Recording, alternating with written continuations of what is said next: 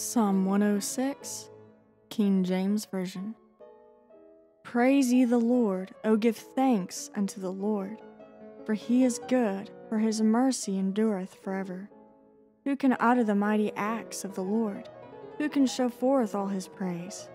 Blessed are they that keep judgment, and he that doeth righteousness at all times. Remember me, O Lord, with the favor that thou bearest unto thy people. O visit me with thy salvation, that I may see the good of thy chosen, that I may rejoice in the gladness of thy nation, that I may glory with thine inheritance. We have sinned with our fathers, we have committed iniquity, we have done wickedly. Our fathers understood not thy wonders in Egypt. They remembered not the multitude of thy mercies, but provoked him at the sea, even at the Red Sea. Nevertheless, he saved them for his name's sake, that he might make his mighty power to be known. He rebuked the Red Sea also, and it was dried up. So he led them through the depths, as through the wilderness. And he saved them from the hand of him that hated them, and redeemed them from the hand of the enemy. And the waters covered their enemies. There was not one of them left. Then believed they his words, they sang his praise. They soon forgot his works, they waited not for his counsel, but lusted exceedingly in the wilderness, and tempted God in the desert.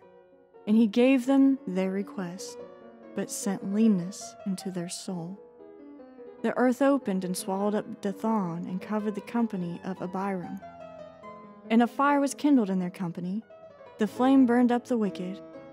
They made a calf in Horeb, and worshipped the molten image. Thus they changed their glory into the similitude of an ox that eateth grass. They forgat God their Savior, which had done great things in Egypt, wondrous works in the land of Ham, and terrible things by the Red Sea.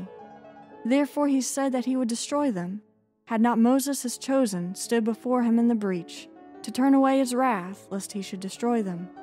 Yea, they despised the pleasant land, they believed not his word, but murmured in their tents, and hearkened not unto the voice of the Lord. Therefore he lifted up his hand against them, to overthrow them in the wilderness, to overthrow their seed also among the nations, and to scatter them in the lands.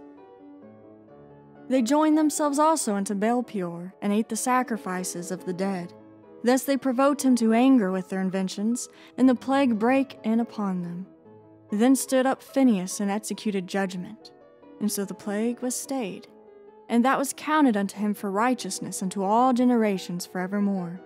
They angered him also at the waters of strife, so that it went ill with Moses for their sakes, because they provoked his spirit, so that he spake unadvisedly with his lips. They did not destroy the nations concerning whom the Lord commanded them, but were mingled among the heathen, and learned their works, and they served their idols, which were a snare unto them. Yea, they sacrificed their sons and their daughters unto devils, and shed innocent blood, even the blood of their sons and of their daughters, whom they sacrificed unto the idols of Canaan. And the land was polluted with blood. Thus were they defiled with their own works, and went a-whoring with their own inventions. Therefore was the wrath of the Lord kindled against his people, insomuch that he abhorred his own inheritance, and he gave them into the hand of the heathen, and they that hated them ruled over them. Their enemies also oppressed them, and they were brought into subjection under their hand.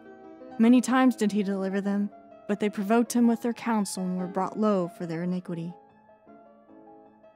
Nevertheless he regarded their affliction, when he heard their cry, and he remembered for them his covenant, and repented according to the multitude of his mercies. He made them also to be pitied of all those that carried them captives.